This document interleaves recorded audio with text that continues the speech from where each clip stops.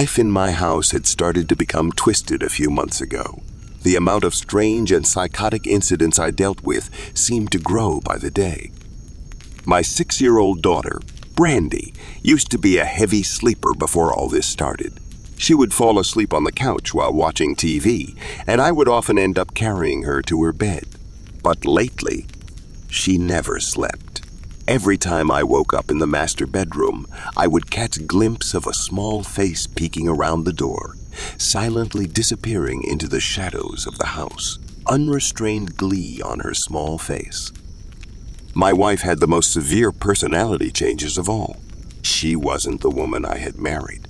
All of her warmth, compassion, and humanity had suddenly disappeared, leaving some monstrous shell behind. Like my daughter, she never seemed to sleep anymore. She would disappear into the dark forest behind the house at night, wandering in her nightgown, barefoot, like a pale ghost disappearing into the mist. One night, I remember waking up from a nightmare. The bathroom light dimly illuminated the master bedroom where I slept. I turned to my wife and found her already awake, staring at me with an insane expression, her eyes bulging out of their sockets, a wide, lunatic grin spread across her face. I sat straight up in bed, my heart palpitating with fear. "Is something wrong?" I asked, but she continued to stare at me with that inhuman expression, her eyes gleaming. "Emma, are you okay?" I felt something wet and sticky soaking into my t-shirt. I looked down on the bed and saw a freshly dead possum laying between us. Its head twisted around, its torso sliced down the middle. Intestines spilled out onto the sheets, staining them. The smell of blood and death hit me all at once, and I jumped out of bed without another word, grabbing new clothes and running to the bathroom. I locked myself in, hyperventilating for a few moments. Then I managed to calm myself down. I checked the lock again. Then I stripped naked and took a long shower, wiping the blood off my skin over and over. No matter how much soap I used, I still felt stained. When I was done, I opened the door a tiny crack and peered through. The bedroom looked empty. I had no idea where my wife was, and I didn't care. I quickly ran to the guest bedroom, locking the door behind me. And, for the last couple months, I've slept there every night. A can of police mace on the nightstand next to the bed, a brand new deadbolt on the door. The next morning, I met my friend Richie at a local diner. I had called out sick from work, and as I sat in the booth waiting for him to arrive, my hands shook uncontrollably. I spilled coffee on the table and on myself more than a few times. I hadn't slept since the incident, and was only running on a couple hours. I saw Richie arrive, striding through the front door. He wore a t-shirt to show off the tattoos on his arms.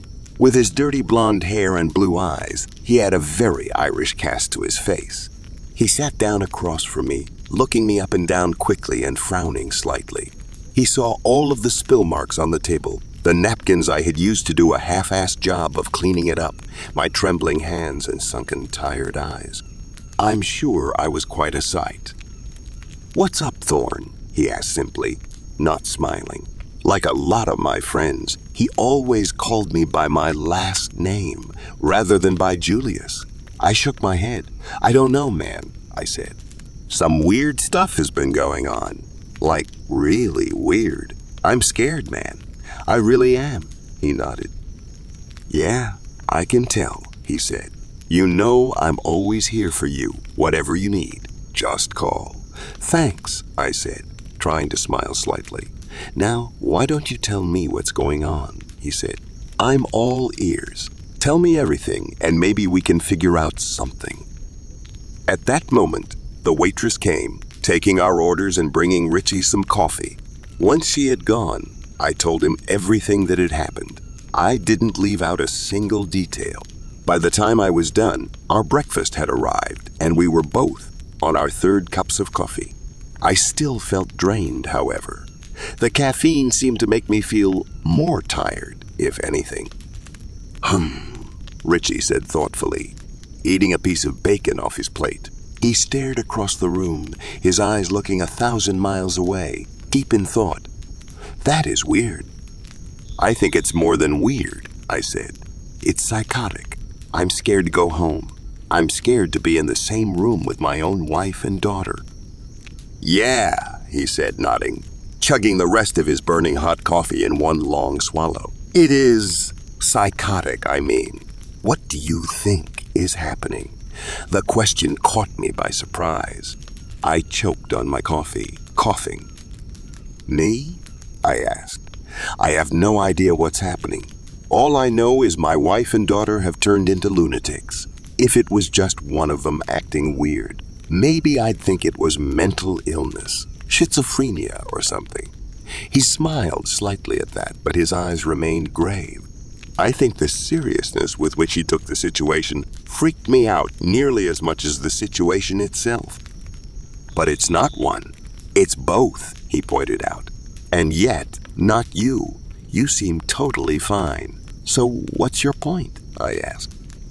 Well, if it was some sort of strange drug in the water, all three of you should be affected. You all eat and drink the same stuff, right? I nodded. And if it was mental illness, likely it would only be one of your family members affected. I mean, what are the chances that two people would develop a serious psychotic disorder at the exact same time? And schizophrenia is extremely rare in children anyways. So, what does that leave? I asked. He shrugged. I don't know. Maybe body snatchers, aliens, mad scientists, cloning people in secret government experiments. Who the hell knows? I laughed at that. Hearing it put into words made it sound totally insane. Aliens? Body snatchers? I said, scoffing.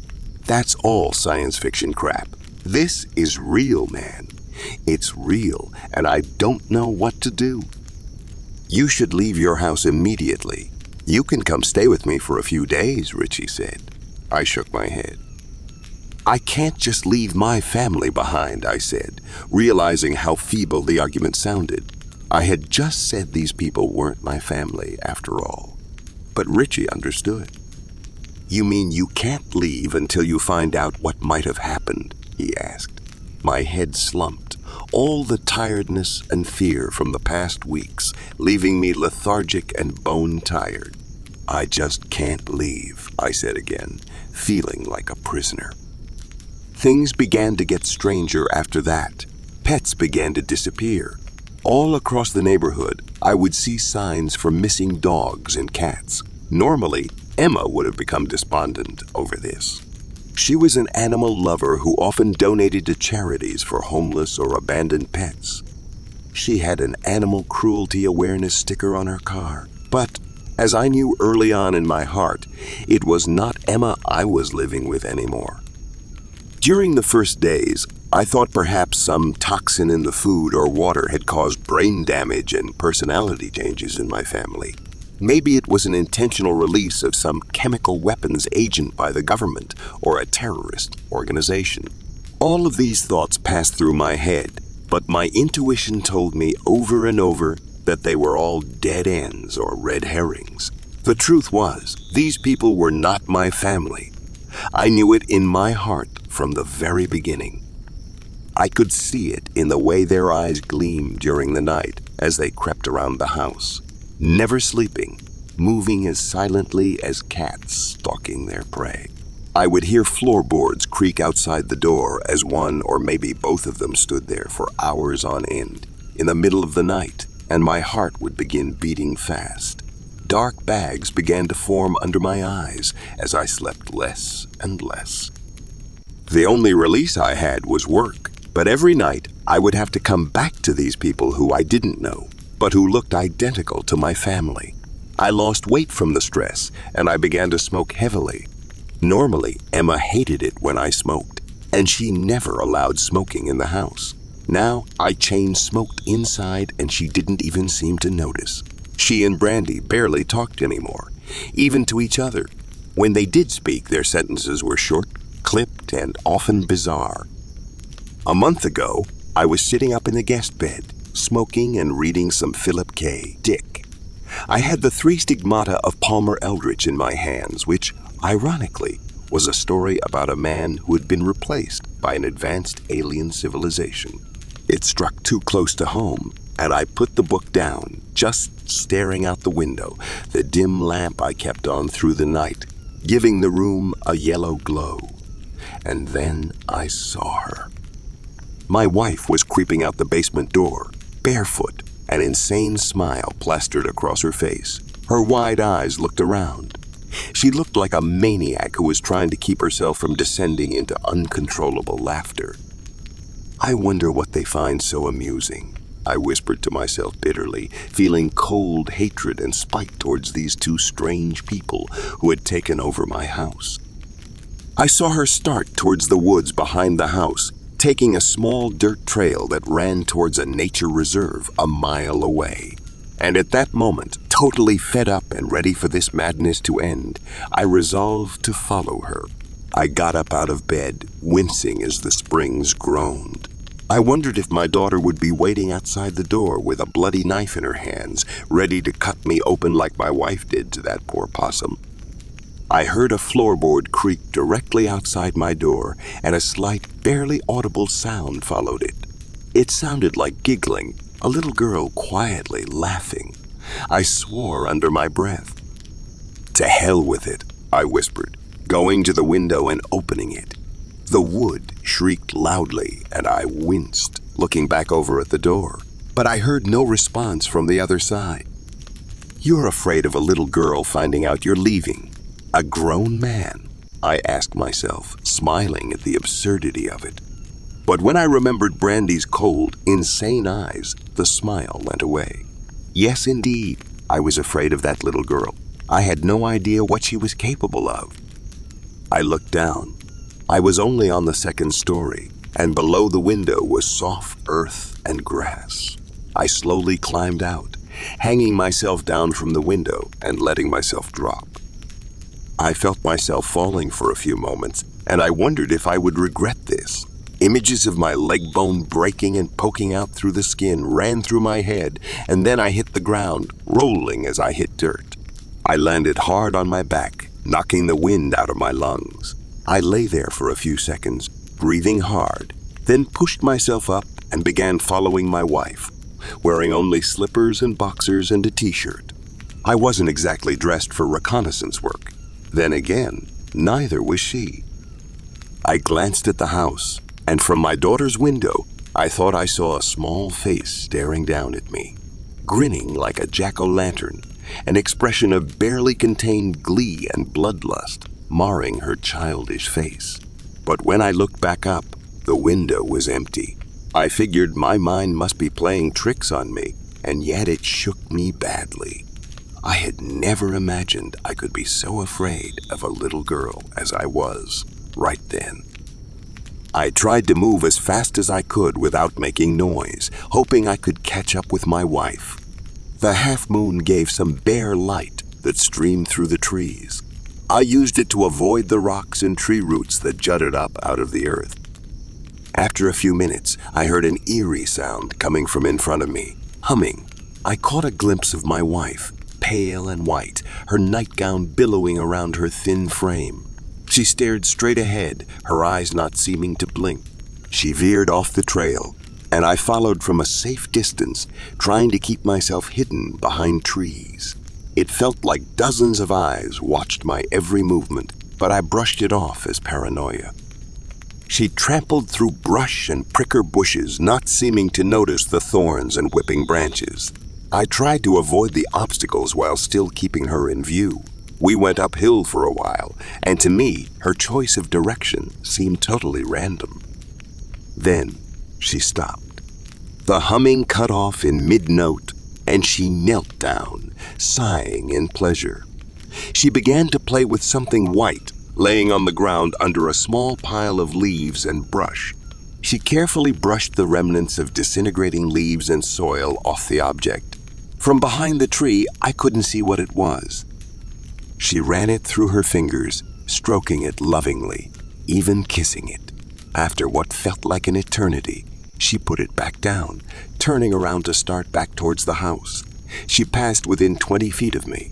I hid behind the largest tree in the immediate area, moving behind the trunk as she passed, praying no twigs would snap and give away my presence. None did, and I watched her descend into the fog and the trees. As soon as I was sure she was gone, I crept forwards towards the spot I had seen Emma crouching. A bone lay there, thin and long, still covered in small pieces of rotting flesh. In horror, I knelt down, examining it closer. It looked too large to be an animal bone, though perhaps it could have come from a deer. Underneath, I saw the earth had recently been disturbed. It looked as if it had been dug up and filled back in. I went back to the house and grabbed a shovel from the shed, determined to solve this mystery. The dark house loomed over me, the windows looking down on me like pupils, hiding what lay behind them. When I got back to the site of the bone, I started digging.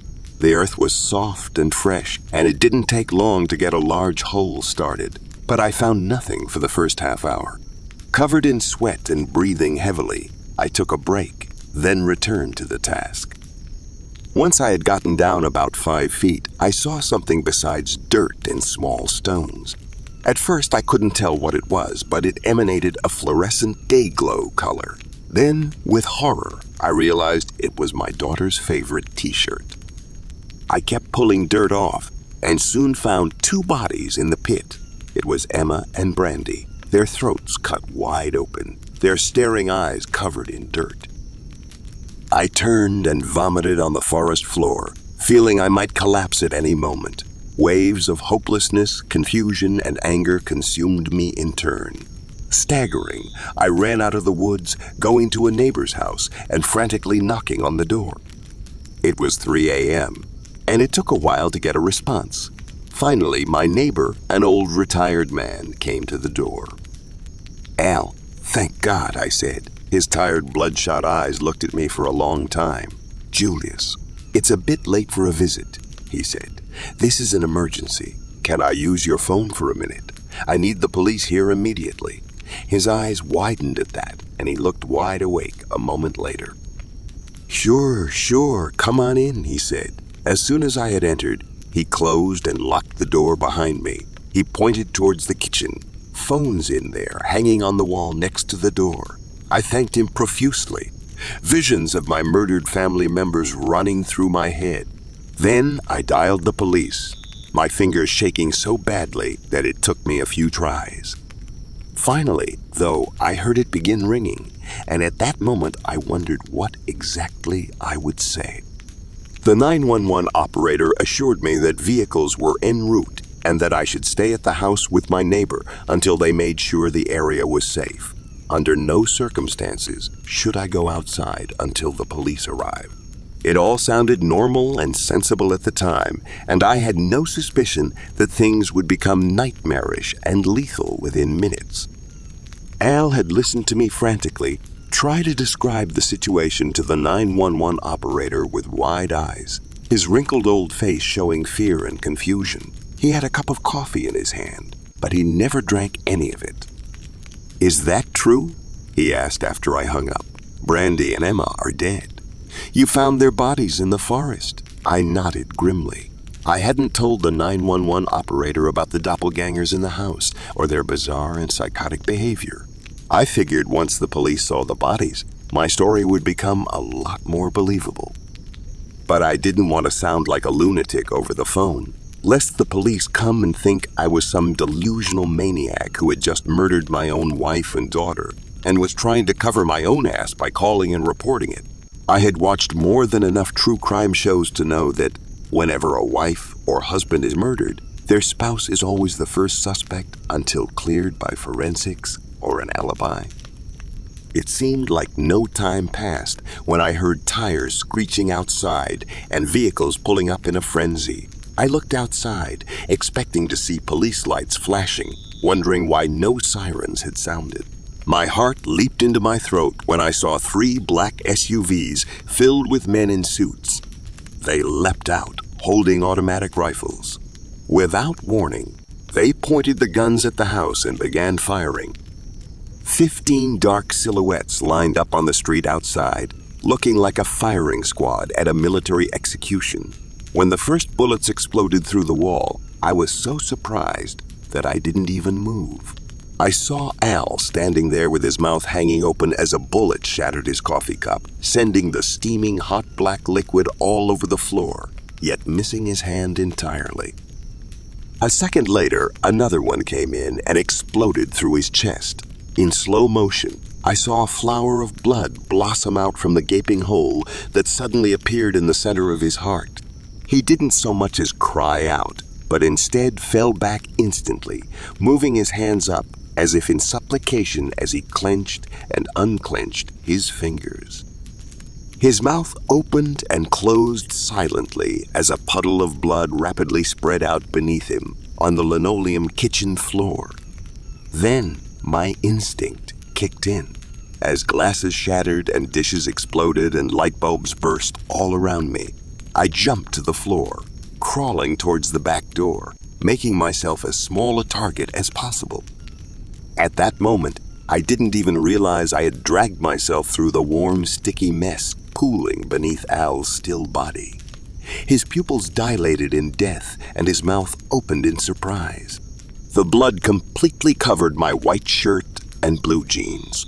I dragged my arms and hands through it as light after light went out, each bulb exploding in turn as gunfire strafed across the house over and over, left to right, then right to left.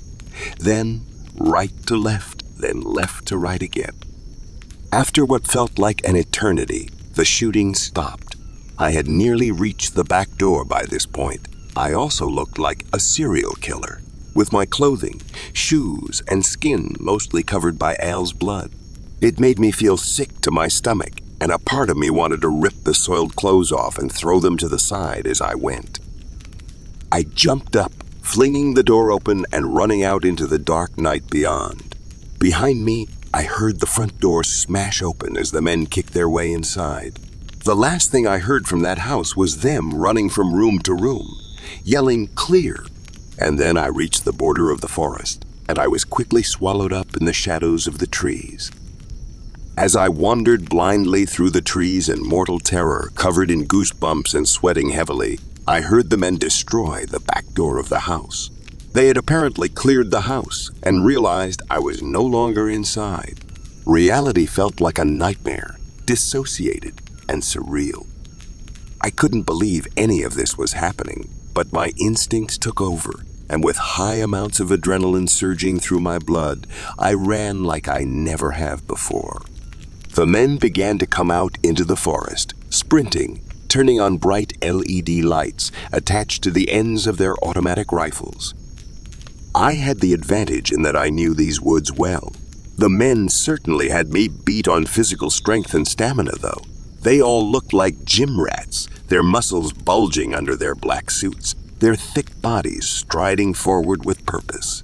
They all stood tall and still for a moment as their cold killer's eyes surveyed the surroundings, reptilian and emotionless. I heard more SUVs coming to a screeching halt in front of my house, and soon the sound of many dogs barking echoed across the forest. I knew they were tracking me, and they would soon find me and kill me. No one would ever know what had happened here, least of all me, and no one would ever be able to prevent it from happening again, with the destruction of the sole living witness to the bizarre replacement of my family. I ran towards a large rock formation I knew nearby, with small indentations, allowing a man to fit in the wide cracks of the 30-foot-tall cylinders of stone. This was a place I liked to come and sit during happier times, sometimes just meditating and listening to the sound of the birds and breathing in the clean air of the woods. Now I hoped in my time of desperation that it would come to my aid again. I heard the dogs getting closer and saw the lights separate into smaller and smaller groups as the agents combed every inch of the forest, sweeping their rifles up to down and left to right as they looked into every crevice and behind every tree. I saw a single light drawing near. My heart seemed to stop. I knelt down low, feeling the ground with my trembling fingers. I found a large, flat stone that must have weighed a good 10 pounds. Making myself as small a target as possible, I waited for the figure to pass right by my hiding spot. Even though this happened a couple months ago now, I still remember the rising waves of anxiety that gripped my heart as this assassin stood before me. As soon as the light began turning to examine the dark corners of the indentation, I crouched in. I sprang forwards, waves of adrenaline giving me amazing strength and reflexes. The man saw me at the last moment, his eyes widening as his finger began to tighten on the trigger, and then I smashed the rock into the front of his skull.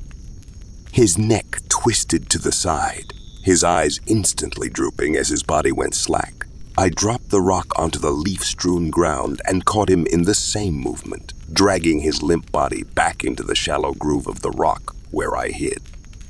I took the automatic rifle off of him, flicking off the light and feeling around in his belt for extra magazines of ammunition. I found 3 extra clips. I fumbled around until I found a latch to release the magazines, unclipping them one after another and shoving them into my pockets. The man quickly started to stir, groaning and moving his head slowly from side to side, his eyes still clenched shut. "Oh," he mumbled, his eyes beginning to flutter. "Oh, my head. Jesus, what?" His blue eyes opened suddenly, and he looked directly at me, an icy hatred changing his expression in a single moment. "Oh, it's you, Julius Thorne." He spat my name with venom, staring directly at me even as blood trickled down his cheeks from his forehead. "Yeah, it's me," I said. "What the hell is going on right now? Why did you psychopaths murder my neighbor and try to kill me?" He just shook his head and kept his mouth tightly shut. I waited a few seconds, giving him a chance to answer. When I realized he wasn't planning on talking, I sighed, steeling myself for what I knew I had to do. Raising the rifle up above my head, I quickly brought the butt of the gun down into the center of his nose. I heard it crunch, a fountain of blood exploding from the front of his face. He started to open his mouth to scream, but I turned the gun around and pointed it straight at his right eye. "If you scream, I'll kill you right here," I said. "I have nothing to lose right now, and I'd rather go down fighting." He bit his lip so deeply that a small trickle of blood began to stream down his chin, but he didn't scream or cry out, despite the immense pain he looked to be in. "Now maybe we can try this again," I said, giving him a grim smile. "Why did you guys want to kill me? Why are you chasing me?" "We are agents who have been tasked with detecting and destroying anomalies that have arisen across the United States," he said, scowling at me with hatred, his words coming out somewhat distorted as he constantly spat blood. "People usually call us the cleaners. Mostly we deal with incidents in small towns, like this one, though sometimes it hits the fan in the cities too. Hell, just last week we had a werewolf in New York City. Press thought it was some serial killer who ripped apart his victims with a knife, but any coroner worth his salt would immediately be able to tell. It had actually been claws and fangs. But we found him and brought him in for containment. He had already killed 3 joggers and 7 homeless people by then." "Yeah, so what does any of that have to do with me?" I asked, furious. I hated these men so badly at that moment. I had asked for help, and instead, assassins had come to my side. "Your wife and daughter are dead," he replied. "But you're not the first one to call and say you found the grave of your family. In every other case, the police found the people still alive and healthy in the house, and the graves totally empty by the time we got there. But there were always indications that the individuals still living had changed. They always began to show psychotic and violent behavior, and inevitably, they would kill their own family members, neighbors, hell, anyone in the area. When the anomaly is allowed to proceed, the entire town often ends up being destroyed. We lost over 10,000 people in a single incident last year. So we come in and contain it by killing anyone associated with the anomaly to stop it from spreading, because it does spread, and it seems to spread by association. It starts with a couple people on a street, then the rest of their house, then their next-door neighbors, and keeps going outwards like ripples spreading outwards in a pond. By this point, I heard dogs getting closer and closer and saw lights flashing through the trees in the distance, aimed in my direction. I quickly ripped a strip of fabric from the agent's shirt and tied his hands and feet before binding his mouth so he couldn't scream. I knew they would still probably find him within 10 minutes or so, but that might be all I needed to get out of here. And now, at least I had a gun. I sprinted out of the woods, taking the trail in the opposite direction of the agents. I had to move in the dark, which slowed me down significantly. But I had been on these trails 1,000 times before. Soon, the shouting of the men and the barking of the dogs grew faint behind me, and I came out on an empty side road. I knew the area well. Richie lived only a few blocks from here. Without thinking, I began to stagger down the road, the streetlights flashing on and off above me. I saw faces peering out of windows as I passed. I must have looked like a madman, being totally covered in blood with wide, panicked eyes that constantly snapped in the direction of the smallest sound. Yet amazingly, not a single person came out of their house. I wondered how many of the faces were just those who were replaced, doppelgangers with the right human skin, but without any of the human mind, except maybe for its most destructive and insane impulses. Within minutes, I found myself stumbling through Richie's front yard towards his little ranch house, a massive wraparound porch with pillars painted white in front of the light blue siding. He had Halloween decorations all over the place. A scarecrow was crucified in the front yard, fake blood streaming from its hands and feet.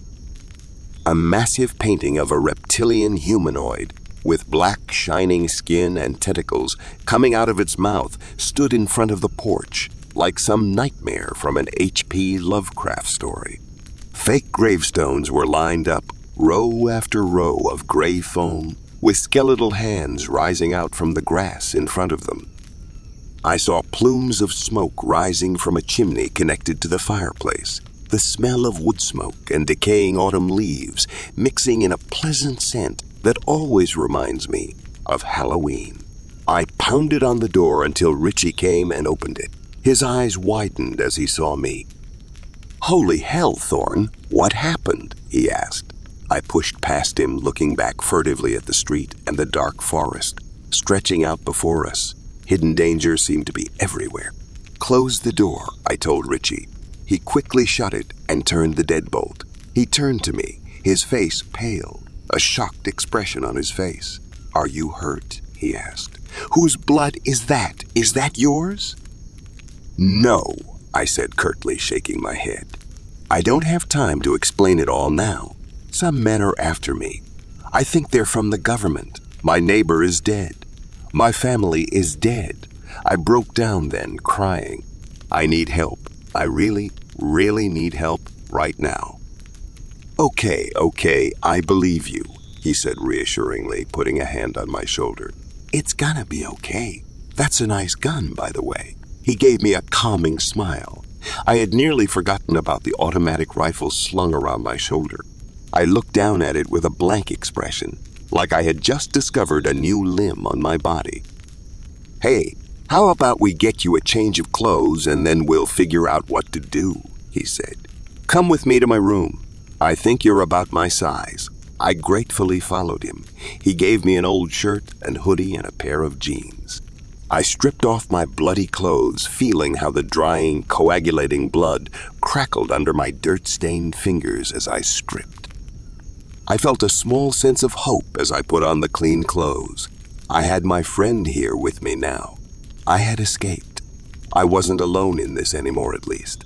At that moment, I heard a knock at the front door. It sounded light and hesitant, like the knocking of a small child.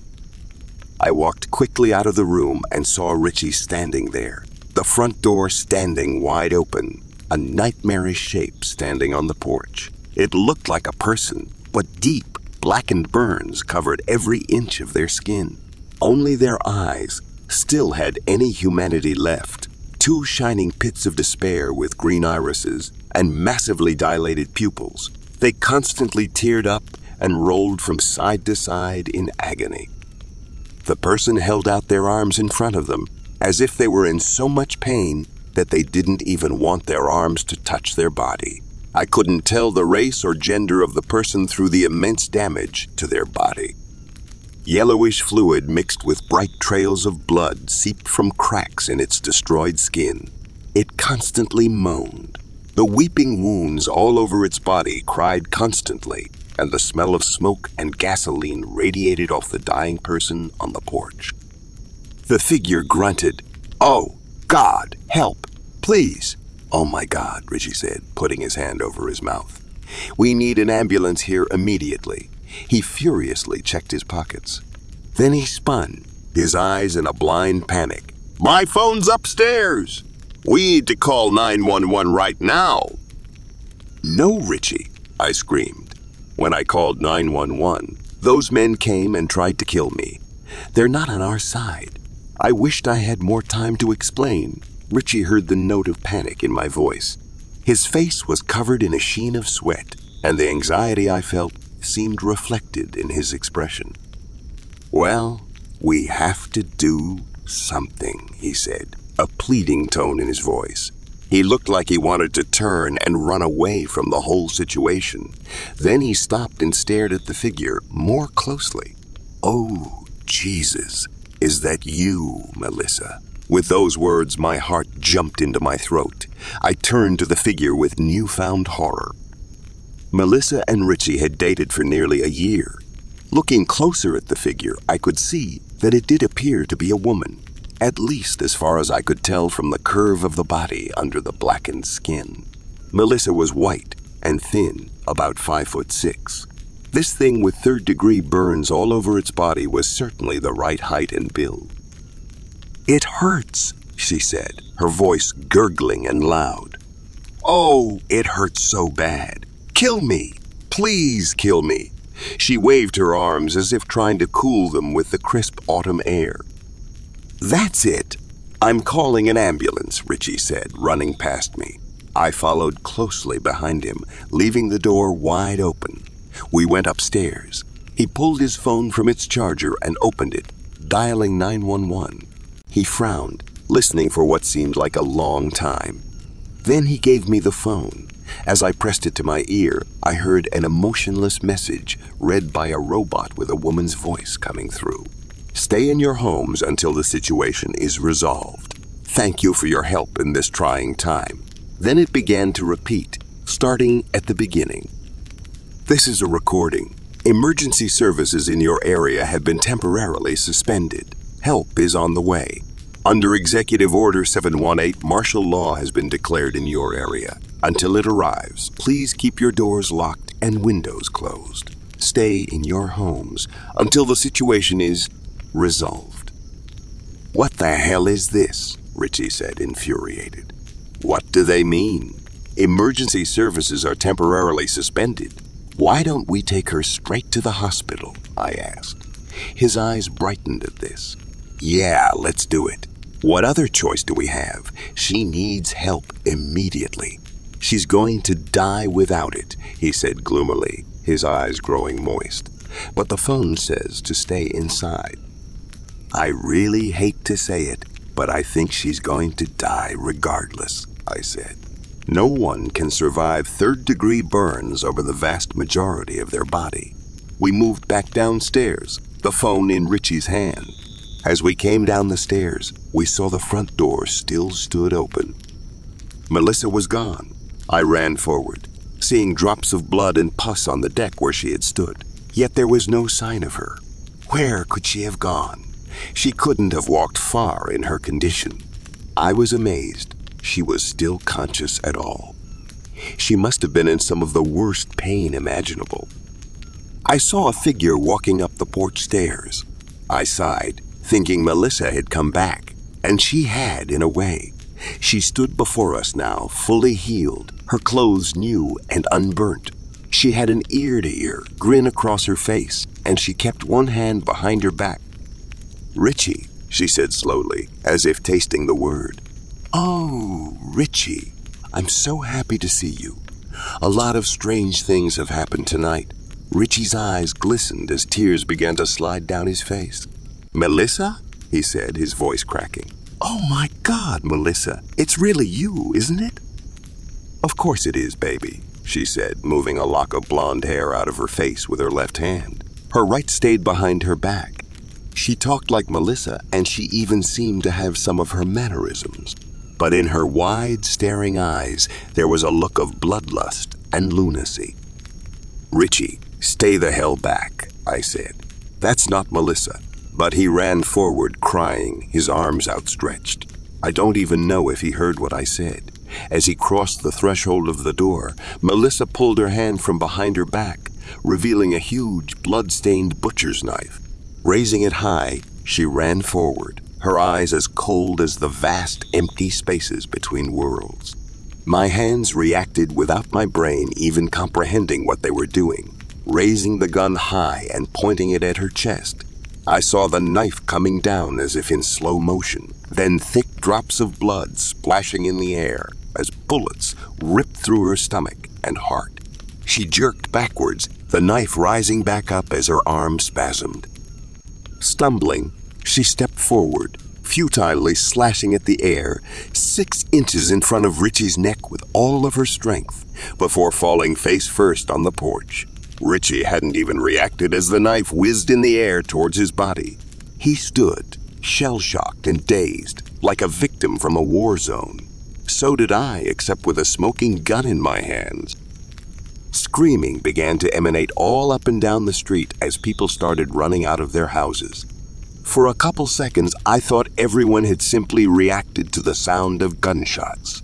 Perhaps some of them had even seen me kill Melissa, though if they had, they would have known my actions were clearly taken in self-defense.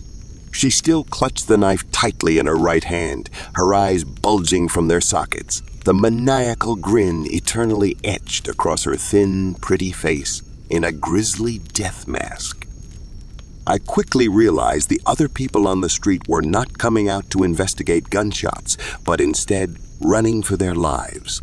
I saw men, women, and children chased by family members, wielding knives, axes, and guns. Across the street from Richie's house, I saw a little girl, no older than 10, running in her bright yellow SpongeBob pajamas. The mother, an overweight woman with pendulous breasts and greasy black hair, held a blood-stained samurai sword above her head, breathing heavily as she sprinted after her daughter with murder in her eyes. Under the harsh glare of the streetlights, she looked surreal, like a villain from a cartoon. "Mommy, no!" the girl shrieked, flailing her arms in front of her as she ran, as if she hoped an invisible guardian angel would grab her and carry her away. "Daddy, help me!" But I had a feeling her dad was not coming, based on the amount of blood already on the murder weapon. Richie and I began to run towards the girl, but the mother closed the distance quickly, her nightgown flying furiously around her waist. Her eyes wild, a twisted grin marring her pale face. She raised the sword, bringing it down on the back of the girl's leg. With a squeal of agony, the girl fell forwards, her pajamas quickly turning crimson with the blood streaming down her leg. She began to crawl away, weeping and shrieking for her father. Behind her, the mother raised the sword again, intending to strike the killing blow. With the girl on the ground, I had a clear shot now. I had been tempted to try to take her out earlier, but the girl had stood right between me and her mother, and I feared that I would kill them both if I fired. Now I had the mother right in my sights, the lunatic gleam in her dark eyes making her seem somehow inhuman, even alien. I squeezed the trigger, watching her head explode in a shower of hair, skin and bone splinters as a short burst of 3 or 4 bullets exploded out the end of the barrel. Her headless body stood there for a few moments, holding the bloody sword high, the neurons still firing in a body that didn't realize it had lost its life yet.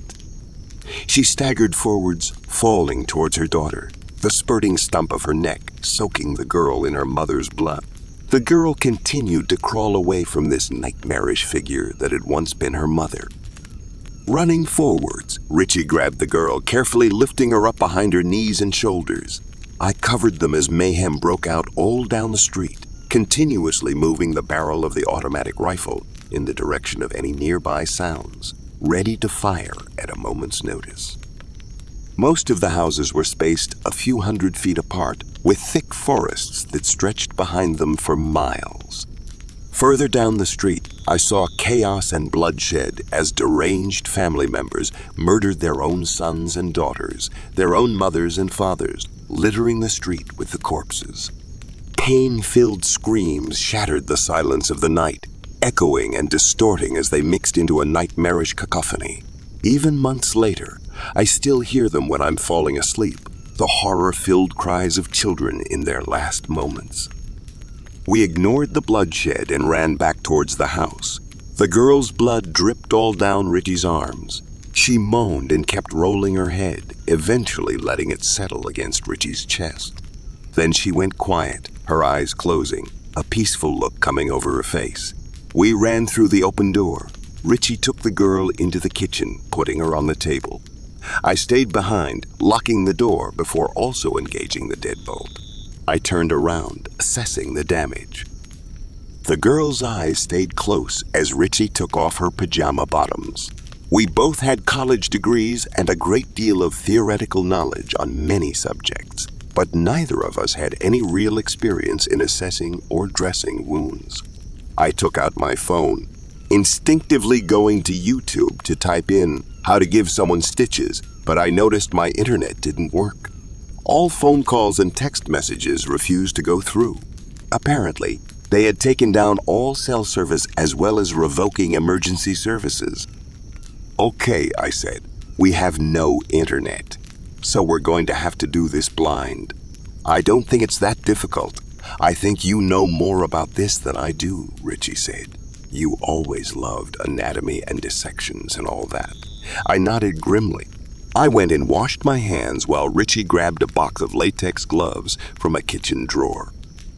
I walked back to the girl and started to clean the area with paper towels, a bowl of water, and a clean rag sitting next to the prone figure on the table. Soon, the water had turned a bright red as I used the rag to clean the blood off her skin. I could see the wound had not hit any vital areas. I saw no severed blood vessels spurting bright red arterial blood in time with her heartbeat, and the bleeding had already started to slow. I sighed in relief at our small bit of luck. It looks a lot worse than it is, I said. The sword cut into the muscle somewhat, but it missed all the major arteries and veins in the area. She might have a hard time walking, but I think that as long as we clean and bandage it properly, she should be fine. Assuming she gets out of here alive, Richie pointed out. I nodded. He went and grabbed a sewing kit from his living room, something Melissa had left behind. From the garage, he got a length of fishing line. After sterilizing the needles and fishing line and cleaning the wound with alcohol, I threaded it and began to stitch the girl's skin back together. The girl still lay on the table, catatonic and pale. Richie and I sat in the living room, unsure of what to do next, waiting for her to wake up from her catatonic state. You know what I think? Richie asked. No, but I'm sure you're about to tell me, I said, glancing out the window.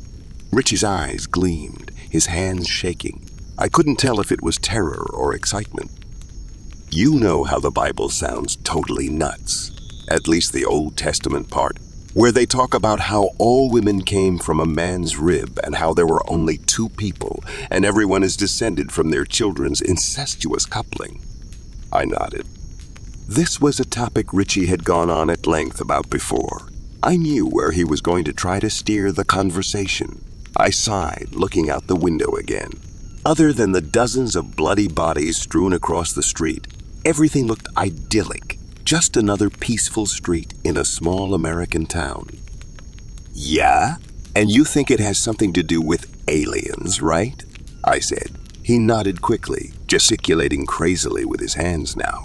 I mean, yeah, think about it. A woman coming from a man's rib. That doesn't even make sense, unless... He put his finger up. It was some sort of genetic engineering. Perhaps they wanted his bone marrow for its DNA. You don't need to take out someone's rib to get their DNA, I retorted. You can literally get DNA from any part of their body, except the red blood cells, of course. He looked at me quizzically. I forgot just how much you know off the top of your head sometimes, he said, shaking his head. Why not the red blood cells? Because they lose the nucleus when the progenitor cell creates them, so they have no DNA and no nucleus. I thought I saw a shadow flicker across the street, but when I turned my head, I saw just shadows. A flag waved lazily in the front yard. Well, anyways, they might have had a reason for using the bone marrow for genetic engineering. Why do you think Adam and Eve's great-grandkids weren't deformed mutants or babbling idiots? Richie asked. I don't know, you tell me, I answered. I'm assuming it's because the story is a load of bullshit. He smiled at this. Because the kids were genetically engineered too, and probably the grandkids and so on. The aliens likely kept changing each individual's genetic code, so these few people could reproduce with their own siblings without harmful effects to the children. They probably engineered all the different races too. They made the two genders, so why not? Richie explained enthusiastically. I had to give him credit. The whole idea made sense in a weird kind of way. And another weird thing, Richie said, is that you could make a woman from a man, but not a man from a woman. To make a woman from a man's DNA, all you need to do is remove the Y chromosome and duplicate the X chromosome. Right. But you can't make a man from a woman's DNA because the Y chromosome would be entirely missing. The Y chromosome would have to be synthetically engineered from nucleotides, which would pose a huge problem, much harder than just replicating the X chromosome. There's no way the people who wrote the Bible could have known any of that. I think what's going on now is just demonic, I replied. Aliens wouldn't come all the way here just to take a random monkey and engineer it into the human species, and they wouldn't care about replacing people. What kind of sense would that make? But in hindsight, even though both of us were wrong, I think Richie was much closer to the truth. The girl woke up about 15 minutes later. I heard her moaning from the living room, turning away from the window where I had kept a constant watch. I saw her rising on the table, her small face a mask of pain and confusion. Where am I? She asked. You're just across the street from your house, I said. We brought you inside. Where's my dad? She said. I just shook my head. I haven't seen any living people on the street in over 20 minutes. If your dad is alive, then he must have left. There are probably people hiding in the woods until things cool down, I replied. In truth, I thought there was no chance at all that her father was still alive. I walked over to the girl and put my hand on her shoulder. She flinched back, her dark brown hair falling over her face as she pulled away. I'm not going to hurt you, I said. My name's Julius, and my friend's name is Richie. You already know Richie, though, right? She nodded. I've seen him a few times mowing the lawn and stuff, but I don't really know him, she responded. Well, he's one of the good guys. So am I. That's why we brought you inside and bandaged your leg. I even gave you stitches, though I don't know how professional they look. They'll do the job until we can get you to a hospital, though, I think. My name's Alice, she said, smiling, red spots rising on her pale cheeks. Thanks, I guess. But do you know? At that moment, the lights flickered. They came back to life for a moment and then died again. Oh, shit, I said. Richie sprang up from the couch, navigating his way through the dark to the kitchen. I heard him shuffling through drawers, and then he pulled out 2 flashlights. He turned one on, and then began to walk over to give me the other. No need, I said, turning the attachable light on the assault rifle on. Its LED light looked blinding, much brighter than Richie's 2 flashlights. He turned and gave the other to Alice. Thanks, she said shyly, turning it on. I went back to the window, deciding to check and see if there was any movement yet. With the streetlights out, I could barely see anything.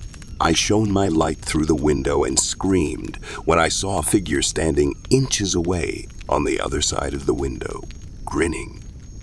Strange white tentacles covered the area where its eyes should have been, writhing and undulating, thick with slime and blood. Underneath it, I could see the face splitting in two as its grin spread ever wider, separating except for 5 inches of bone and glistening muscles at the back. Hundreds of sharp, serrated teeth gleamed in the light. Its body looked skinned, wet with blood that dripped from its bony fingers. It closed its mouth, the flesh coming together without any line or mark indicating where it had separated, and in a gurgling voice, it spoke. "The experiment is nearly complete. We will keep the strong alive. In the end, you will stand alone, and to us you will return. But do not be afraid. We will make the strong eternal." "Why are you doing this?" I screamed, my finger tightening on the trigger. I wanted to blow apart this monstrous apparition, but something inside told me to hold my fire. I had a feeling he had not come alone, and if I began shooting, it might force them to invade the house and attack me. "You have 3 hours left until the experiment ends," it said, turning to leave. It ignored my question. I watched the muscles on its skinless body contracting as it walked away, the huge tentacles sprouting from its head, constantly writhing like snakes. I saw the alien creature walk over to the woods on the other side of the street, where 2 more of its kind stood waiting, both naked and skinned. A man in a black robe with the hood pulled over his face followed behind them as they disappeared into the shadows. I hadn't realized just how massive they were until a human form stood directly beside one. They towered over him, at least 8 feet tall, with their tentacles stretching out far behind them. I turned to see Richie and Alice, standing horror-struck in the kitchen. They were preparing some of the perishable food by flashlight, making ham sandwiches with cheese and lettuce, drinking milk and orange juice. I sat down, grabbing a sandwich and taking a bite. "Well, Richie," I said through a mouthful of sandwich, "I think you're right about them experimenting on us. I don't know why or what they hope to accomplish, but something intelligent is clearly using us as guinea pigs. Did you hear what it said? What's going to happen in 3 hours? Is that when they plan on killing all of us, the survivors?" "They already wiped out most of the town," she said bitterly. "They killed my mom." "They killed my family too," I said, "and I think we'll all be dead soon if we don't do something. We can't stay here. We have to get out of town. We have to warn people what's happening here."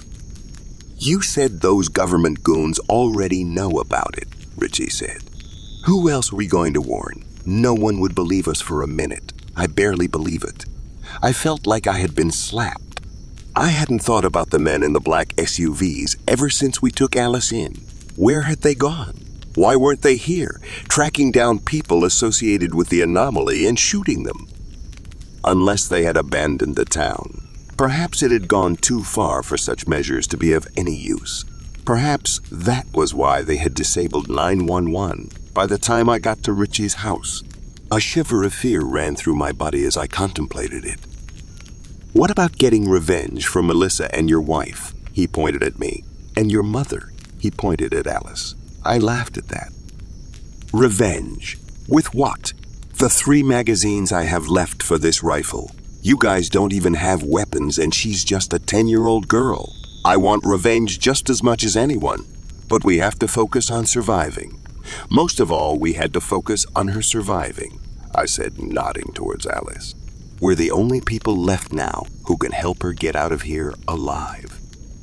Richie was about to say something when shrieking started outside.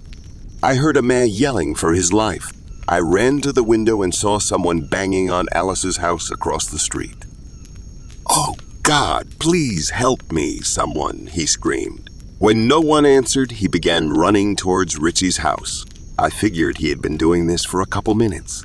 But when he saw the beam of the detachable flashlight on the gun through the front window, his eyes widened. "Oh, thank God," he said. "Please let me in. They're right behind me. I looked at the man in wonder for a long moment. Then recognition came to me. This was the agent I had ambushed in the woods. I could tell by the broken nose, the bloody mark on his forehead, the black suit he wore, and even by his cold eyes. Without thinking, I ran to the hallway and flung open the front door. "Come in," I whispered, "and stop yelling. You're going to attract everything in a 10-mile radius with that." And then I saw what was behind him coming up the dark street, and my words caught in my throat. A dozen agents in black suits walked forward, bone-white tentacles whipping crazily around their heads. Their eyes were gone, the entire top of their head replaced by those strange alien appendages. Below it, I saw their mouths gnashing, constantly biting the air with bloody, serrated teeth. They were coming in our direction. "Time to go," I yelled into the house at Richie and Alice. They had been preparing backpacks of food and water. In a flash, they were out of the house, Alice gripping Richie's hand tightly as her small face contorted with fear at the sight of the agents. I had put in a fresh magazine after we got in the house. Aiming through the sights, I began to fire, my ears ringing as fire erupted from the barrel. Blood erupted from the chests and faces of the agents, their tentacles splitting apart and spewing black fluid on the pavement below. Their high-pitched, animalistic shrieks echoed off the pavement as they ran forwards in a blur.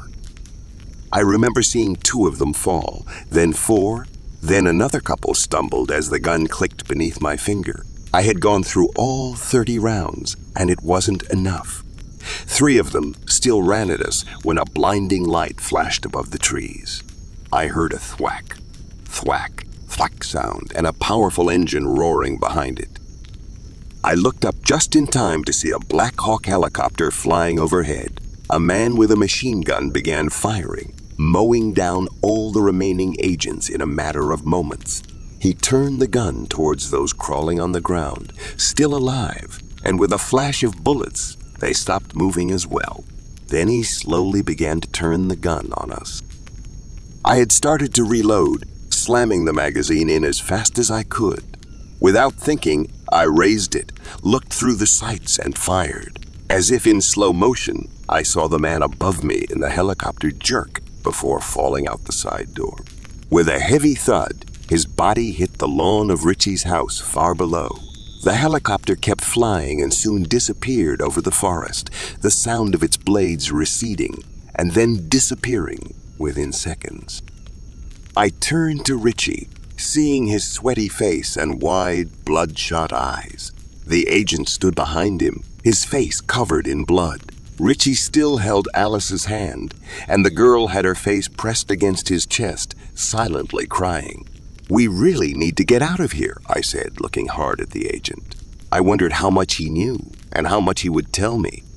Our bedraggled group, bloody and sore and injured, began walking as one towards the trail down the street, one that I knew ran through a nature reserve and came out at the next town over. And as I listened to the agent talk, I realized just how wrong I had been about everything happening in my town.